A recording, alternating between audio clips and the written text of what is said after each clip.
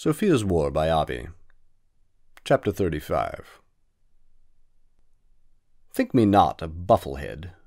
I understood Mr. Townsend's meaning. He called himself a sleeping partner, a sly way of saying spy. Moreover, the way he referred to General Washington left me in no doubt for whom he was securing information. That said, I was astonished. I had believed Mr. Townsend the tamest of men. Then I recalled how he listened and did not offer opinions like other men. But he did ask many questions.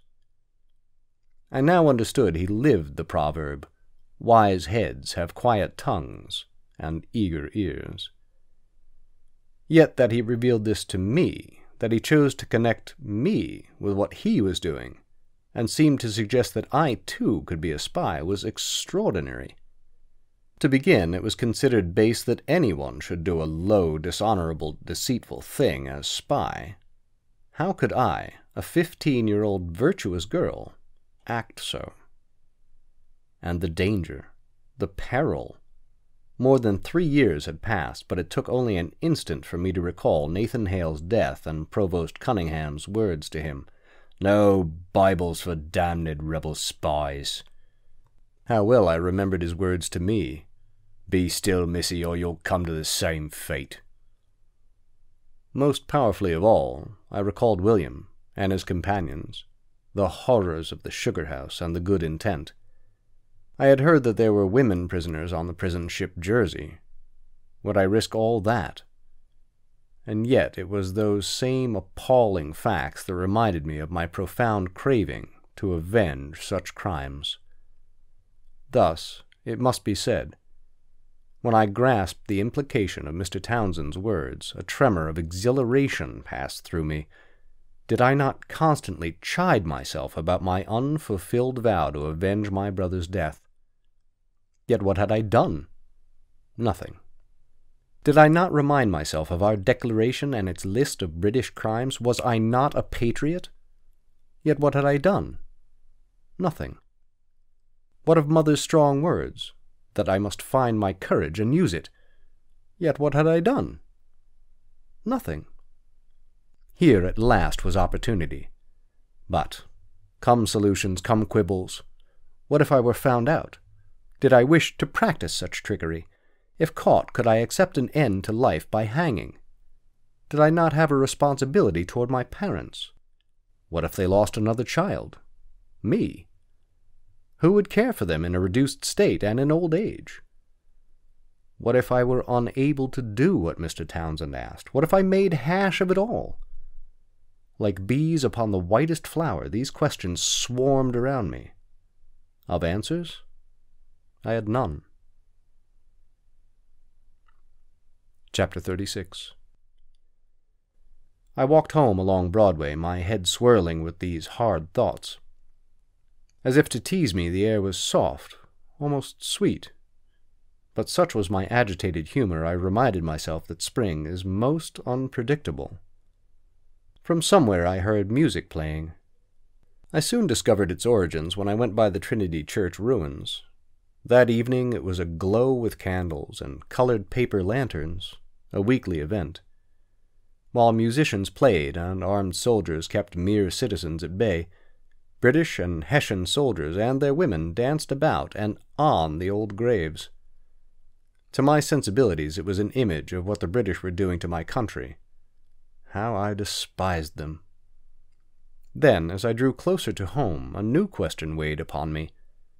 Should I tell my parents what I was considering? I had no doubt that they would insist I not do what Mr. Townsend requested. I chose to say nothing.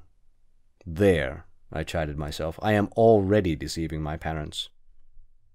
At some point during the evening, our currently billeted officer, Captain Ponton, arrived. He was a loud, rude man, and I had no fondness for him. Moreover, that night he was somewhat bosky. After idle talk about how the British would soon trample Americans everywhere, he staggered up to his room. With him gone, my parents took themselves off. Happily, I was left alone with my mind. I sat there wondering what specifically Mr. Townsend would ask me to do. Would it be hard? Easy? How dangerous? Did I have the courage? At some point I heard a soft rapping on our door. Having dozed, I started. Picking up the low-burning candle, I went to the door, eased it open, and peeked out. A large man was standing on our step, cocked hat pulled down, partly concealing his face.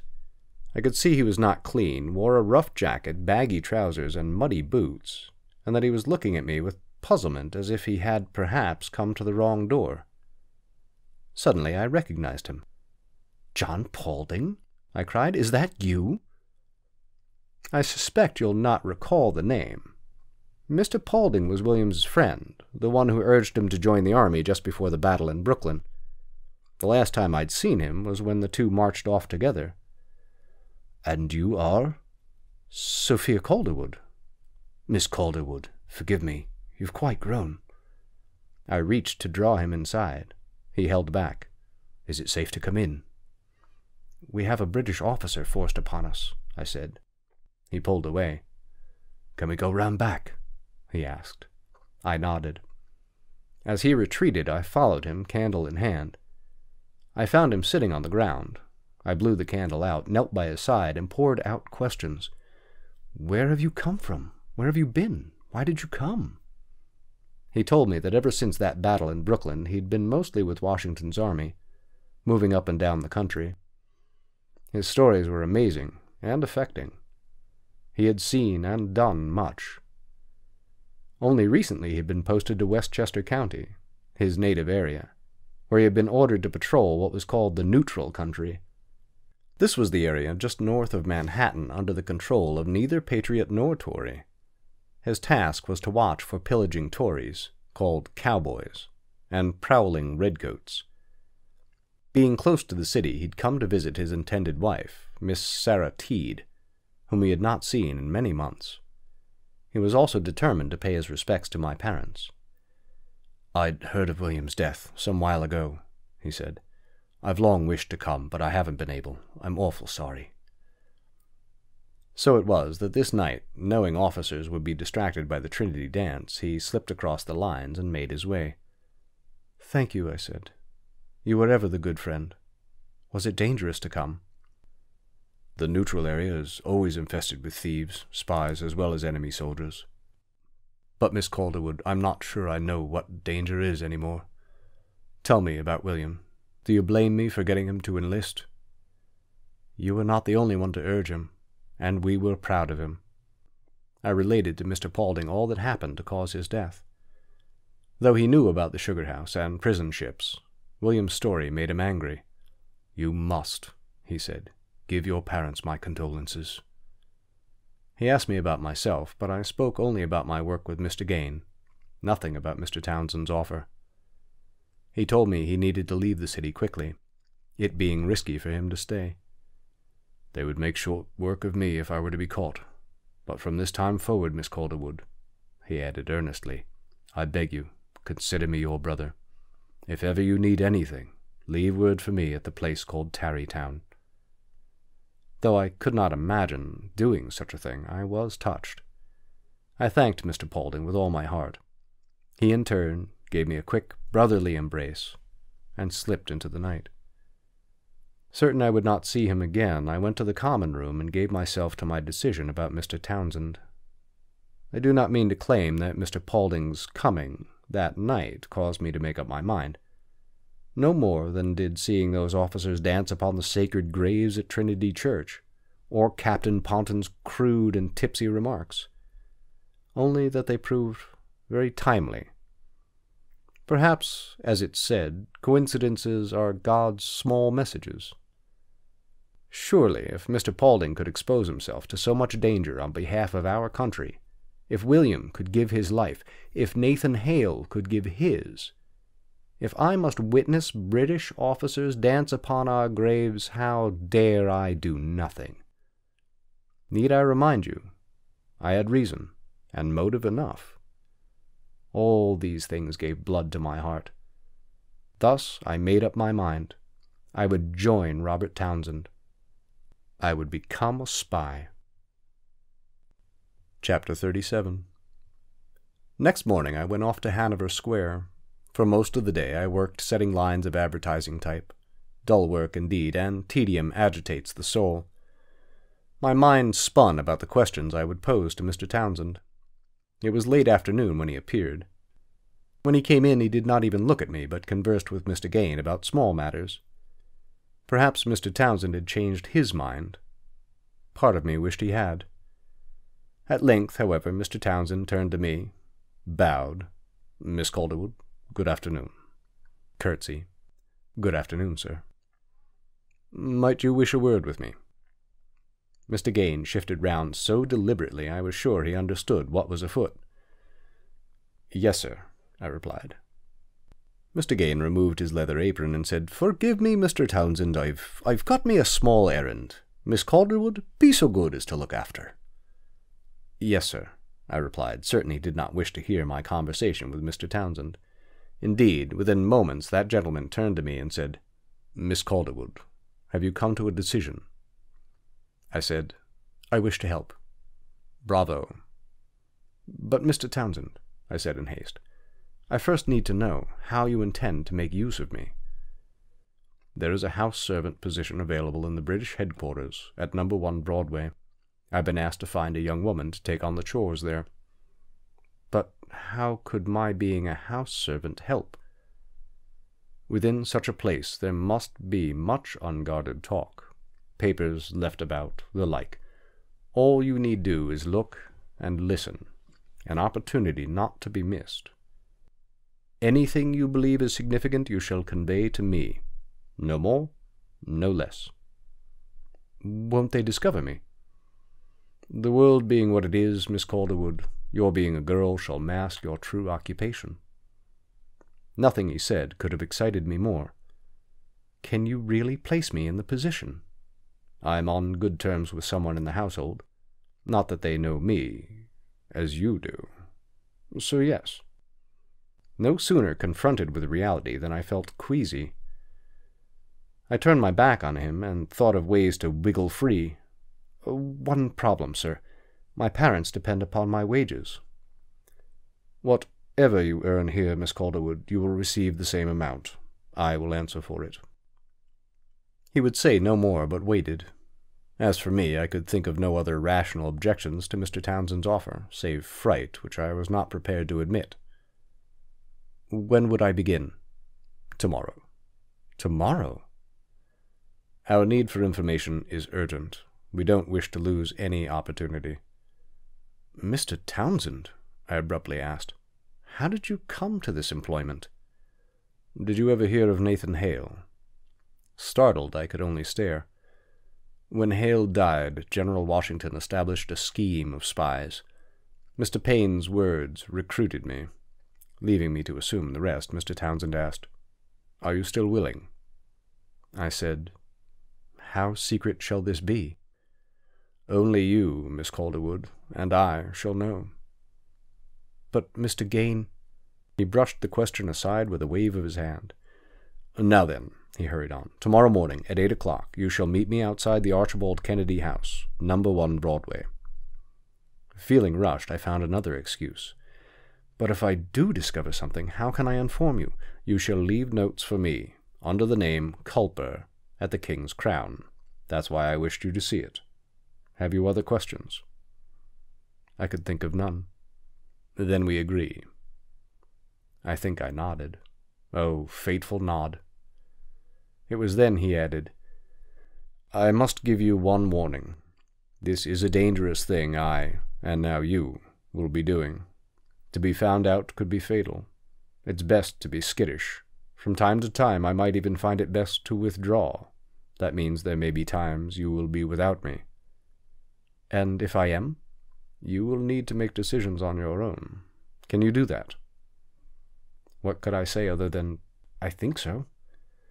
"Then, till tomorrow." That said, Mr. Townsend left me. At home that night my talk was so small that Mother wanted to know if I was ill. I assured her I was fine. Indeed, out of a sense of obligation, I might be taken and held without their knowing, I finally blurted out what I was about to do. As I expected, my parents were appalled, urged me not to. spoke of it as folly, danger.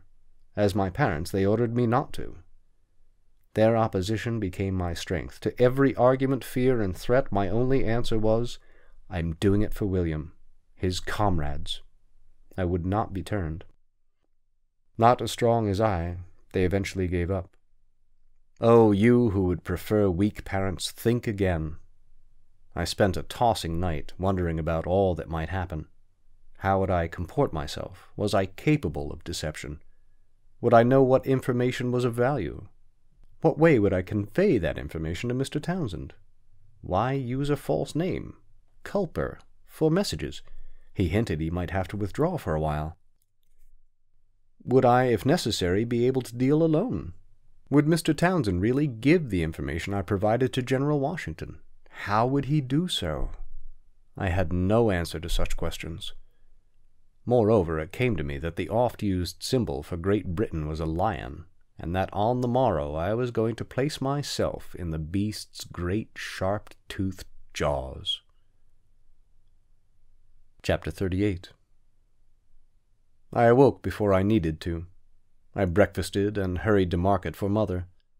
Happily, I had no papers to deliver for Father. Without further words to my stony-faced parents, I walked to No. 1 Broadway. The city knew no grander building than the one known as the Archibald Kennedy House.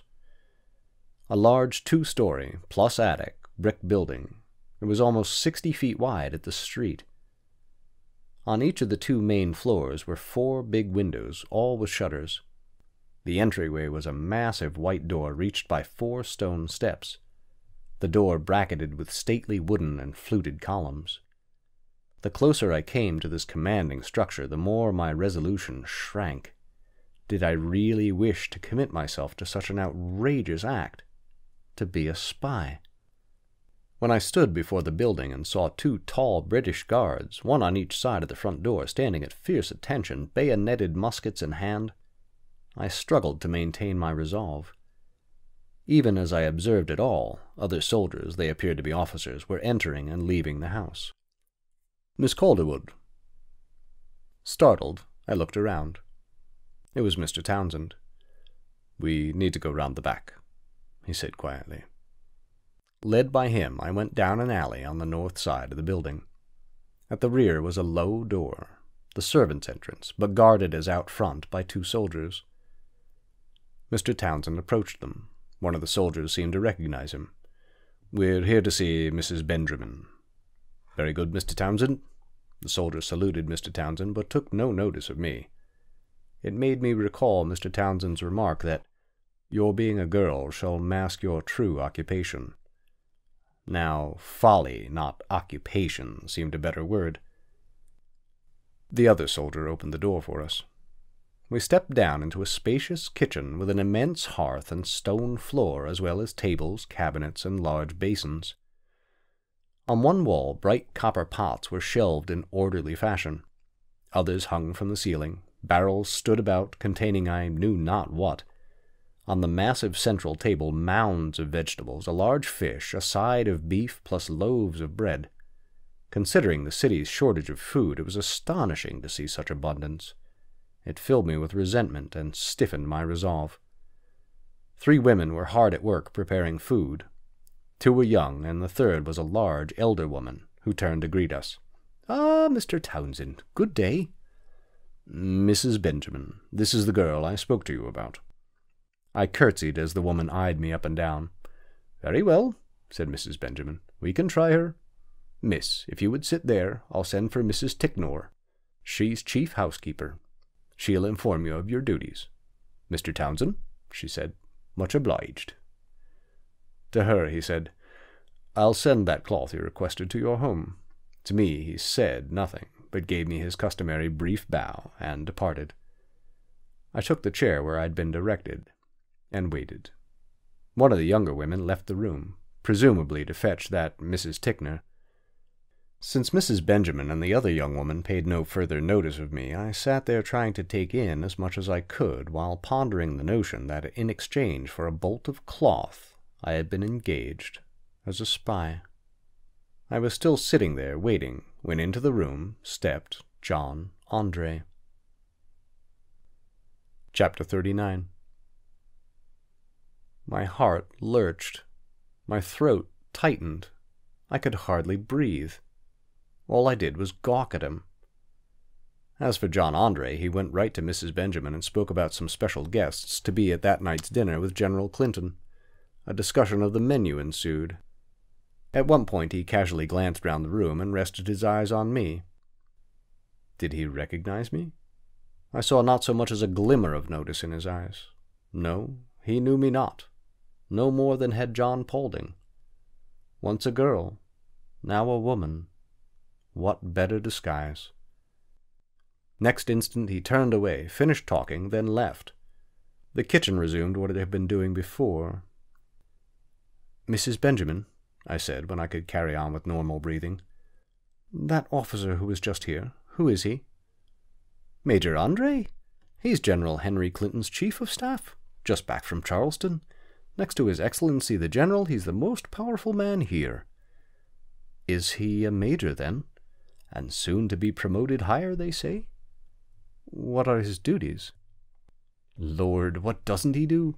Schedules the General's appointments, and sees everyone who comes, receives and answers the General's letters, approves sick leave, writes reports for the General. In all of General Clinton's decisions he has a part. And so it's said he's scoutmaster." "Scoutmaster? You know, the word they use for the one in charge of intelligence, spies and the like. I dare say our army has a host of them, and the rebels, I suppose, have theirs. Major Andre is not only in charge of our spies, he's supposed to catch the rebel ones." Chapter 40. Just before, my heart had been beating wildly. Now I truly believed it had stopped altogether. "Very well, then," Mrs. Benjamin went on without noticing my reaction.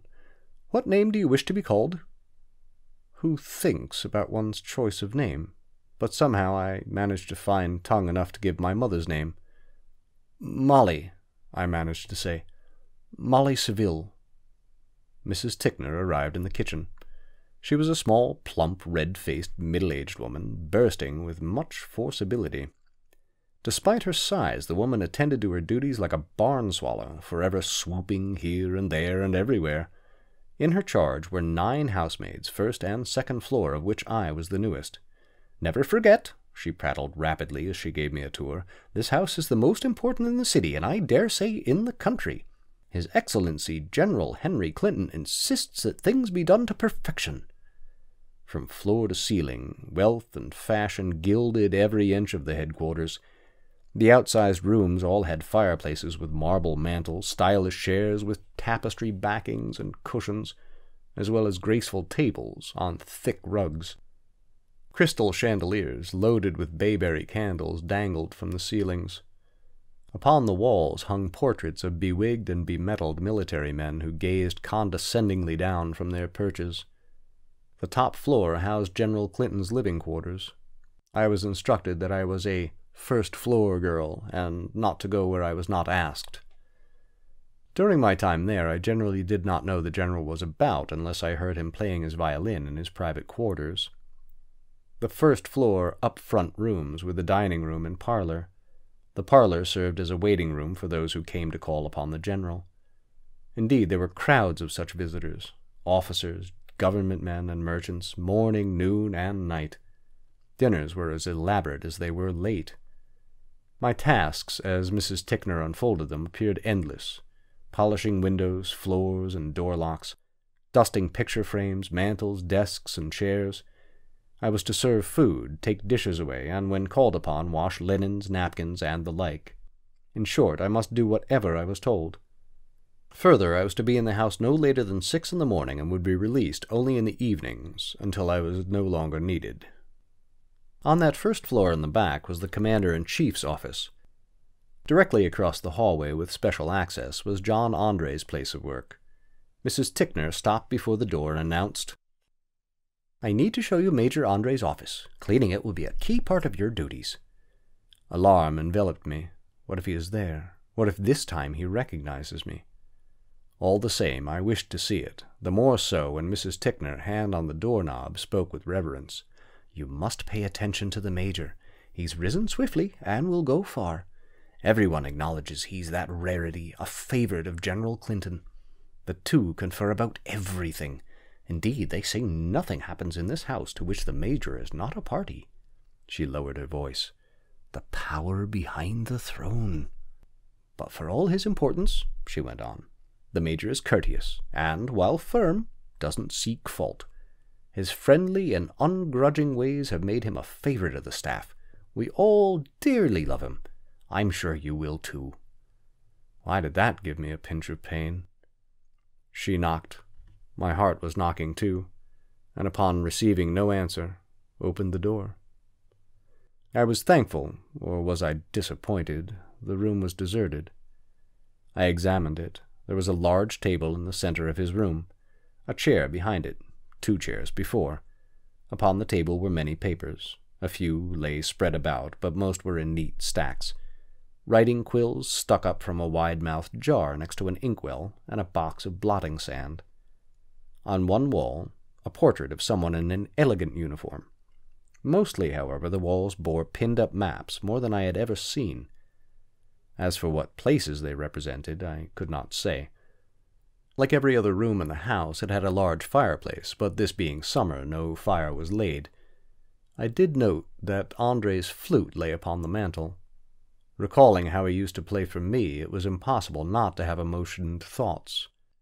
I did my first dusting while denying them away. "He's been working hard of late," Mrs. Tickner went on, her voice ripe with respect. "He arrives in his office before the General and stays much later. It shall be your responsibility to get here in the morning each day before he does, to tidy." Mrs. Tickner said no more, but, putting a dustcloth in my hand, set me to polishing brass fixtures in the dining-room. As I went about my tasks that first day, I tried to speculate what kind of information might be in those papers I had seen on Major Andre's desk. If this was the most important house in the city, and nothing happens in this house to which the Major is not a party, his office must contain a trunk of useful intelligence. It was my task to unpack those things, not to engage with the Major. End. Chapter 40.